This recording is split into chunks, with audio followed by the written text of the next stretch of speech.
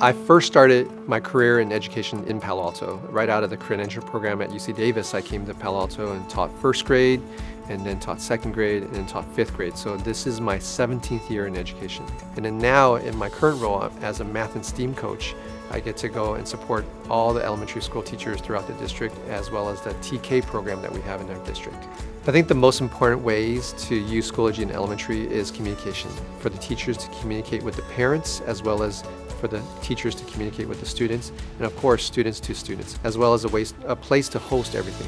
So as an elementary school teacher, it was using Word documents to create newsletters for parents and sending it to them through their emails. And of course, sometimes, many times parents they're inundated with emails, and so they don't read the newsletters. But when Schoology came in, it was posting quick blasts and quick little excerpts of the day, sharing pictures of it as well in the media albums.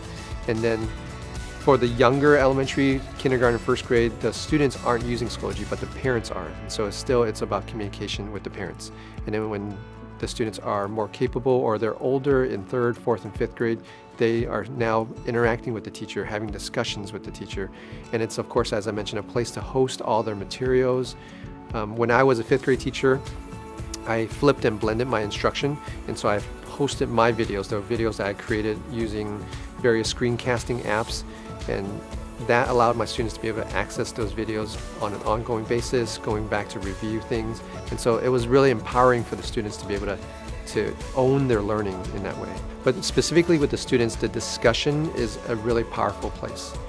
With classrooms in elementary, fortunately we have 20 to 22 students per classroom, but there are still always some students who are quiet, who are shy, who may not raise their hand. There, of course, are those other students that really are always very vocal.